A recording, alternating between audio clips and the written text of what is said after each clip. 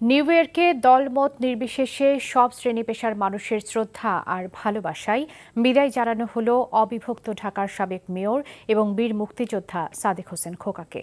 সোমবার স্থানীয় সময় বাদ এশা নিউ ইয়র্কের জ্যামাইকা মুসলিম সেন্টারে অনুষ্ঠিত সাদেক হোসেন খোকার প্রথম জানাজায় বিপুল সংখ্যক মানুষ অংশ নেন। এ সময় যুক্তরাষ্ট্র মুক্তিযোদ্ধা কমান্ড কাউন্সিলের পক্ষ থেকে তাকে গার্ড অব অনার দেয়া হয়।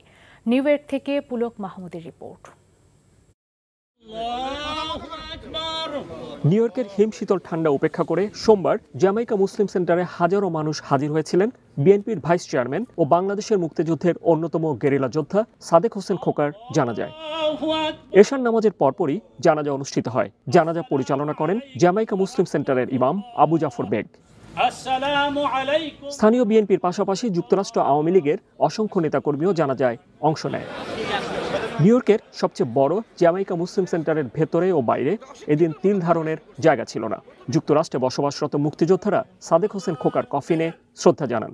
সাদেক হোসেন খোকা একজন ভিন্ন মাপের মানুষ ছিলেন এবং বিএনপির মধ্যে সবচেয়ে উদারপন্থী হিসেবে পরিচিত, যে সকল দল মতের সাথে যে সুসম্পর্ক বজায় রেখে চলেছেন তাদেরই একজন সাদেক হোসেন খোকা।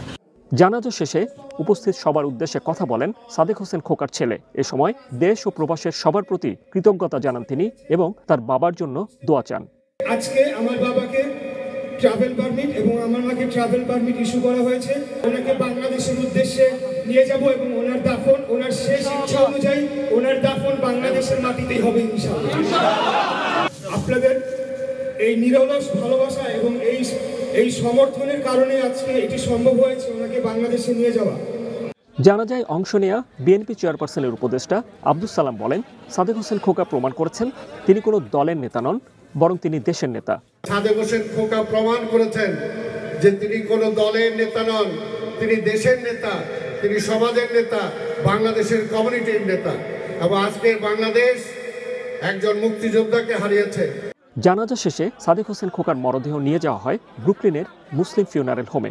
সেখান থেকে নিউ ইয়র্ক সময় মঙ্গলবার রাতে এমিরেটস এয়ারলাইন্সের একটি ফ্লাইটে দেশে নিয়ে যাওয়া হবে Sadek Hossain খোকাকে। Pulak Mahmud, NTV news, new York.